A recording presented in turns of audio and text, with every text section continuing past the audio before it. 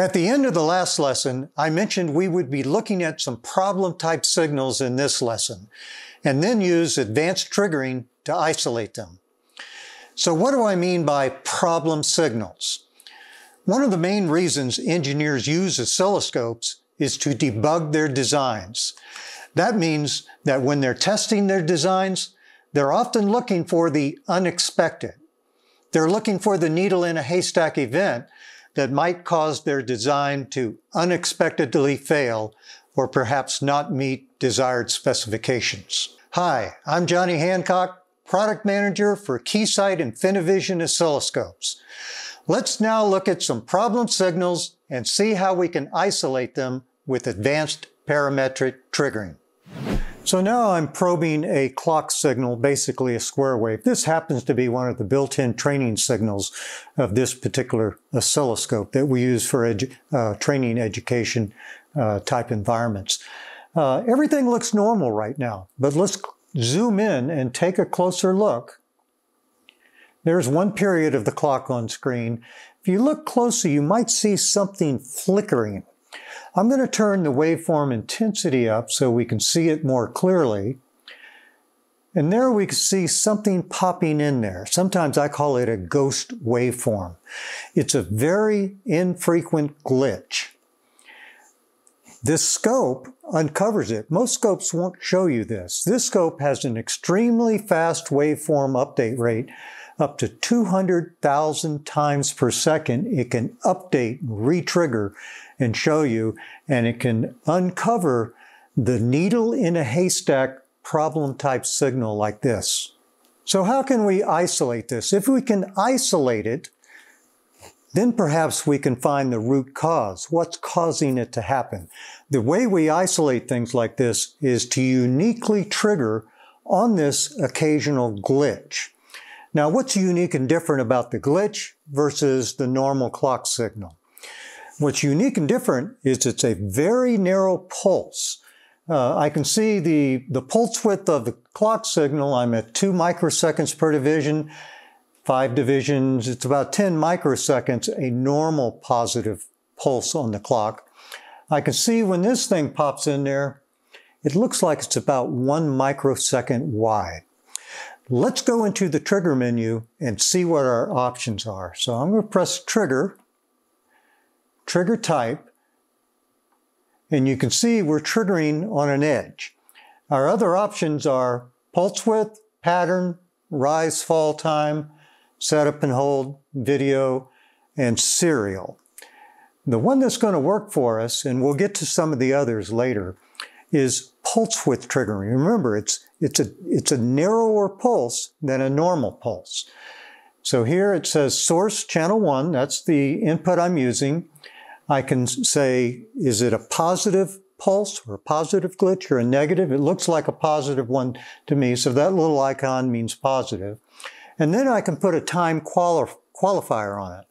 Less than, greater than, or within a range, and then the specific time. Right now it says a positive pulse for less than 30 nanoseconds. So right now the scope is not triggering. If I clear screen, you see nothing, because it's looking for a pulse narrower than 30 nanoseconds.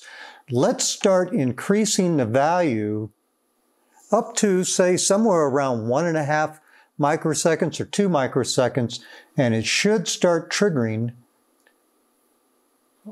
on that narrow pulse. I'm up to 500 nanoseconds. There it is. And now it's triggering about 1 time per second. That's how often it is happening. And if I change the time base here, you can see that it's a narrow glitch buried amongst thousands of normal pulses.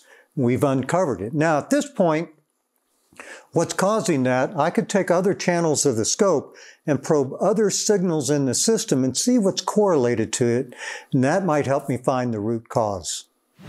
Here's another example. This is a fairly complex signal. It's a series of digital pulses. They're somewhat random. You might think of them as serial data, and we'll get to that, I believe, in the next lesson. So you can see different pulse widths. Let's run. But the signal does have a problem, signal integrity problem. I'm going to zoom in, and if you take a close look at this rising edge, I'm just triggering on rising edges. Again, we can see something flickering up here. Let's, again, increase the waveform intensity.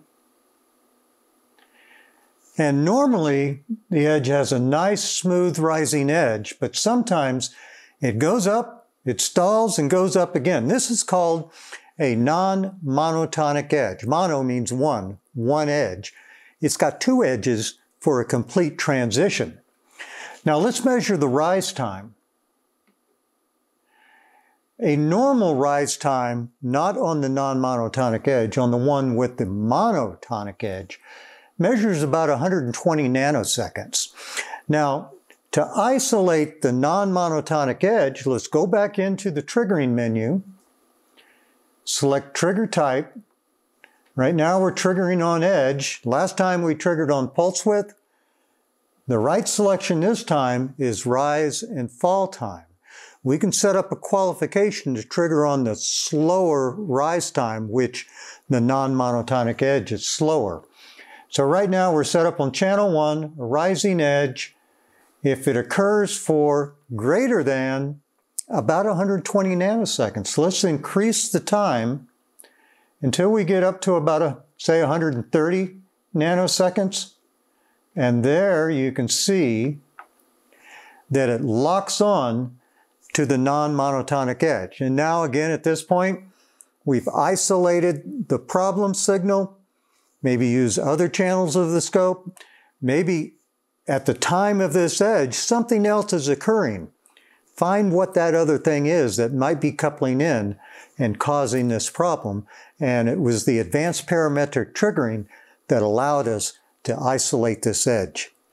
So you've just seen a few examples of using the scope's advanced triggering to synchronize acquisitions and waveform display on some fairly complex signals. In this case, a random glitch and an infrequent non-monotonic edge.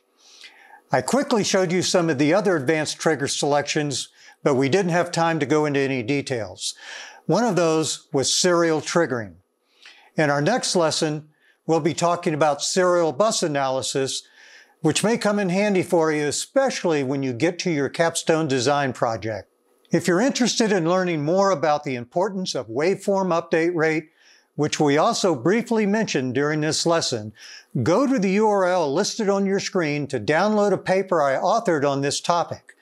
It compares the odds of capturing something infrequent to a rolling dice. See you in lesson 14. Go, Stanford tree.